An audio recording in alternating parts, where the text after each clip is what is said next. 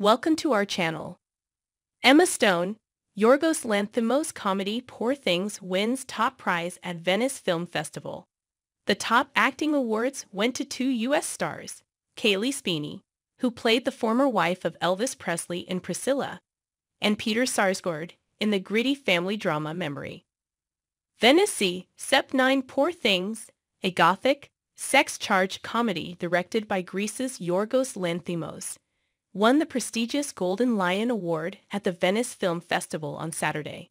Starring Emma Stone, Willem Dafoe, and Mark Ruffalo, the British-made film wowed festival-goers with its zany story of a woman reanimated after suicide by a mad doctor who replaces her brain with that of her unborn baby.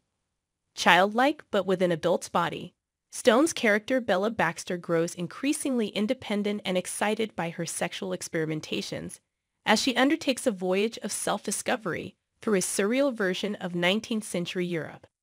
The central character is Bella Baxter, an incredible creature, and she would not exist without Emma Stone, another incredible creature, said Lanthimos, whose previous films include The Favorite and The Lobster.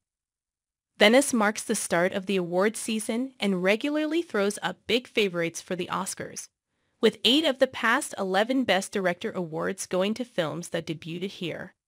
The top acting awards at the festival went to two U.S. stars, Cailee Spaeny, who played the former wife of Elvis Presley in the biopic Priscilla, and Peter Sarsgaard, who featured in the gritty family drama Memory.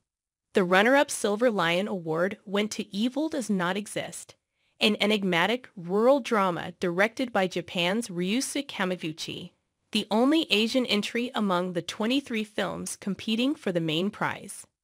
Strike action.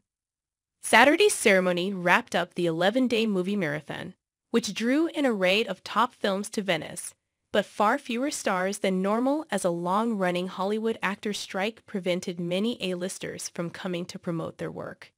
Actors and writers are demanding that streaming sites and film studios improve their contracts and impose curbs on the use of artificial intelligence. Thanks you for watching. Stay connected with us for more videos.